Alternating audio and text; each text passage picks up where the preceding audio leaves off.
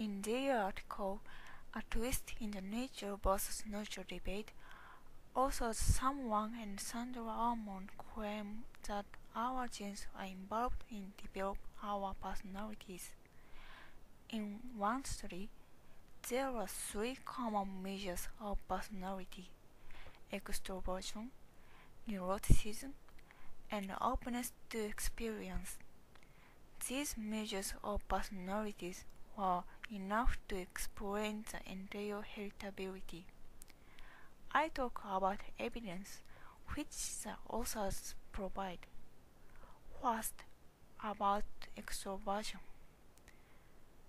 If you have extroversion, you are likely to take risks because you might be more inclined to walk through shady neighborhoods, placing you at greater risk of being mugged.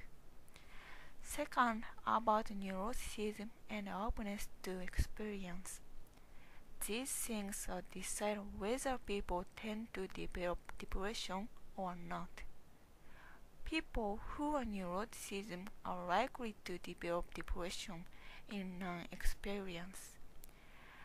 But people who have openness to experience are resilient against depression.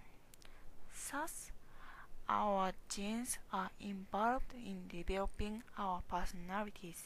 Thank you for listening.